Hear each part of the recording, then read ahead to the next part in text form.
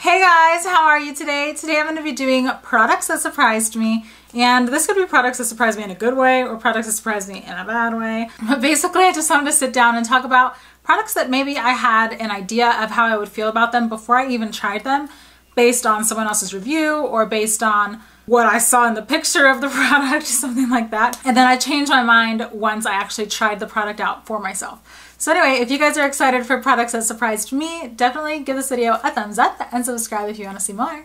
And then let me know down in the comments below products that you have tried that surprised you, good or bad. All right, let's get to it. The first product I want to talk about today is basically the reason that I wanted to do this video, and that is the Farsali Rose Gold Elixir. It's one that I saw a lot of people using on Instagram, and I assumed that they were just using it because everyone else was using it, or because Farsali is a brand that tends to shout people out on Instagram. I didn't think it could actually be worth the $65 price tag. I didn't think I would like it at all, you guys. I've tried oils in the past. I tried the Smashbox primer oil and hated it. And so I thought this would be sort of the same thing, but somehow it's not. Somehow it works so much better for me. If you have really dry skin like I do, it is super, super, super hydrating on my skin. My skin this winter has not felt that like painful tightness that I usually feel during the winter time. Now it's still dry. I still need to continue using oils and moisturizers and different things, but I don't have that painful dry feeling, which this is the first time in years that I haven't felt that. And I really do credit it to this oil. So that is one that surprised me in a really great way. Actually, it might be kind of sad because now I have to go spend the $65 all over again as soon as I run out. So that's kind of a bummer. Okay, the next product is actually a lot more affordable, and it's an e.l.f. sponge. Now this one actually came in a 2-set duo thing. And one was a silicone sponge and one was this one. And this is one that they actually sent to me in a PR package, and I honestly would never have bought this with my own money. And let me tell you why.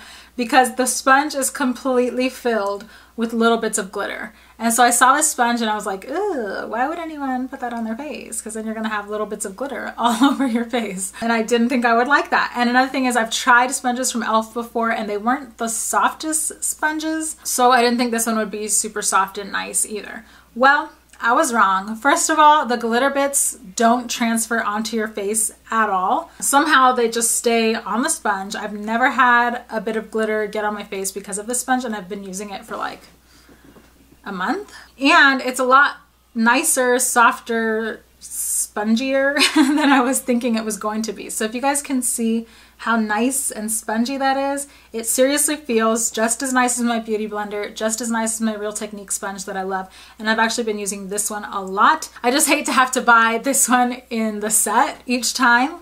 So that's kind of the only bummer with it. Let's do one that wasn't so great, and that's the Tart Tarteist Mascara. Now this is one that I've seen people use in videos, and I feel like their lashes always look so beautiful when they use this mascara. I used it and I had like 3 eyelashes when I was done with it. And I have actually used it a few more times thinking maybe I did something wrong. I only have like 3 eyelashes when I use this mascara. So let me go ahead and show you guys the wand real quick. It's one of those that's very sort of spiky.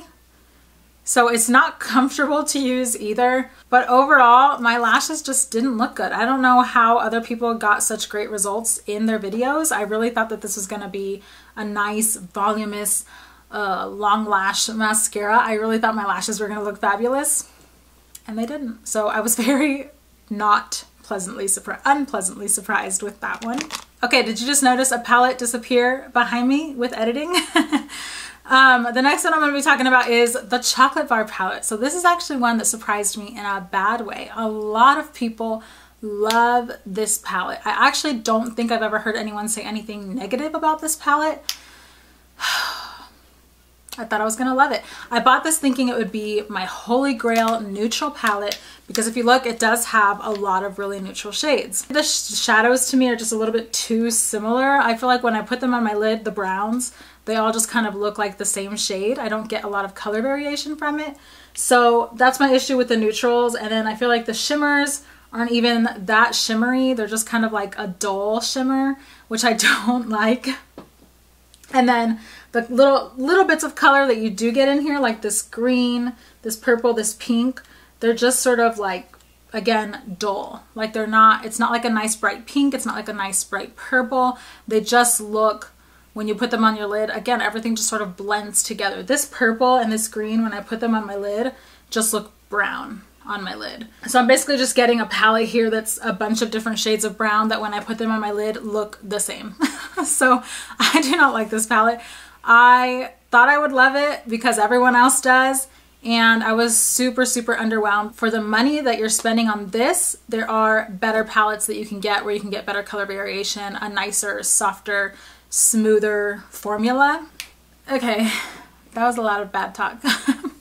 Let's talk about another product that surprised me in a good way. So the next product that surprised me in a really great way, and I feel like this is the standout product of 2017 and a game changer as far as liquid eyeshadows go, and that's the Stila Glitter and Glow liquid eyeshadow. You guys, these are worth every single penny. I didn't think they were going to be worth it. I heard some people saying that they had a lot of glitter fallout or a lot of creasing with these, and so I thought, okay, that sounds like it's going to be just like every other liquid shadow that I've ever tried. They crease really bad on me usually because I have such small lid space, and I do have a little bit of a hooded eye, not super hooded, but a little bit.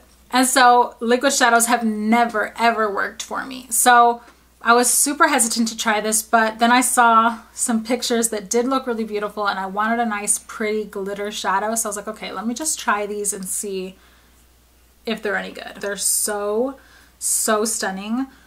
Look at that shadow. It is absolutely beautiful. I wore this shade in particular on New Year's Eve. And I put it on at like 10 o'clock in the morning, had it on until midnight that night, and it looked exactly the same at midnight as it did at 10 a.m. I think the key is to not blend after you apply the shadow to not get that glitter fallout, but I don't know if that's what other people are doing. I just feel like that's what worked for me. But this is one that I really, because of my previous experience with liquid shadows, I thought I would hate. And I really do feel like this is the standout product of 2017. I think it's fantastic. All right, so those are some products that recently have surprised me in a good way or in a bad way. Let me know your product surprises down below. And if you guys want to see videos like this again, definitely let me know down below as well. And I'll see you guys in the next one. Bye.